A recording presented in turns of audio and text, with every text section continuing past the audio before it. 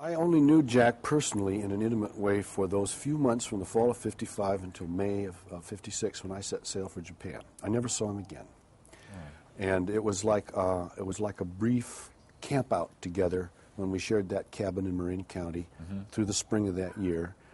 Practiced meditation together, talked Buddhist texts, wrote poetry, and drank a lot of Tokay.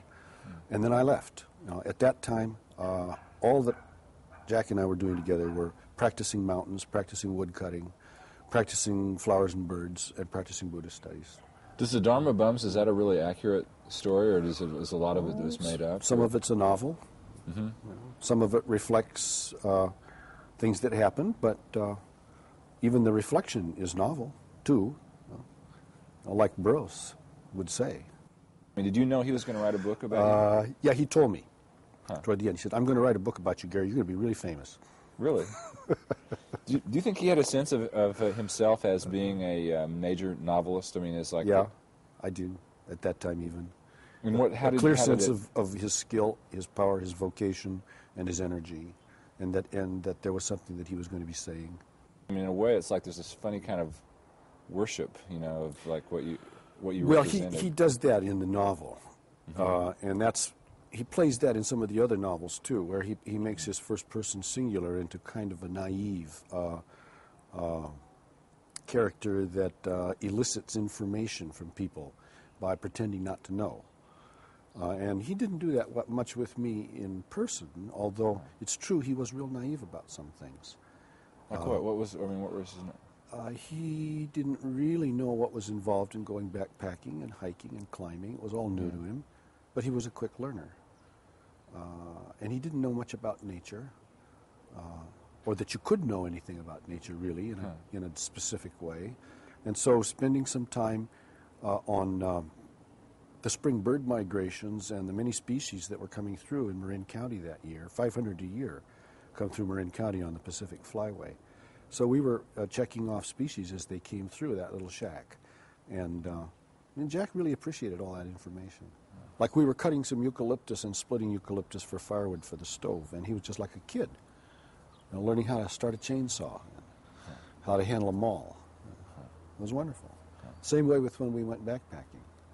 Well, I was going to say we did another trip, too, besides to the High Sierra. We did a 2-night, maybe, camping trip, hiking right from Homestead Valley up over Mount Tam and camping over in the drainages on the north side of Tamalpais. Just local places, and swinging around and coming back. Was Kerouac really as frightened? I mean, there's a thing where... Oh, interesting. Oh, that's part of his storytelling. Huh. Because he says, I was a coward. It was just, I'm the Buddha known as the coward, but at least I have joy, or something like that. He likes to play with that. Huh. Yeah. He's an athlete. Yeah. Did you think of him as an intellectual? No. But well-read, to make the distinction. A very well-read person and a very sharp person with a critical acuity when he wished to employ it, but not like a practicing intellectual, which is a style, is all it is. The Buddhist metaphor? Yeah.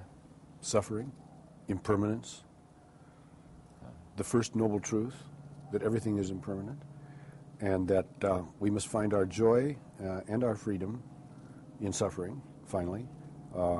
He swung around through that, to the Buddhist understanding of that, and it's all through his writing, and then settled back into maybe the more familiar comfort of Catholic metaphors. Yeah, you asked me, did he seem very American? And I said, yes. And you said, why? And I was ruminating on how to answer that.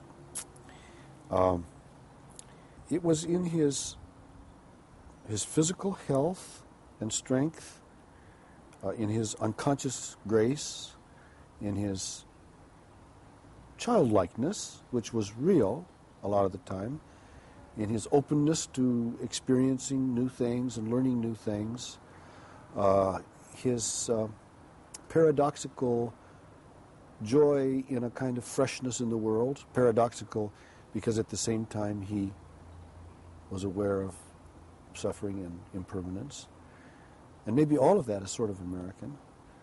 And a total absence in Jack of anything elite or yuppie or academic or intellectual or any of that posturing at all that we associate with learned people, middle-class white people.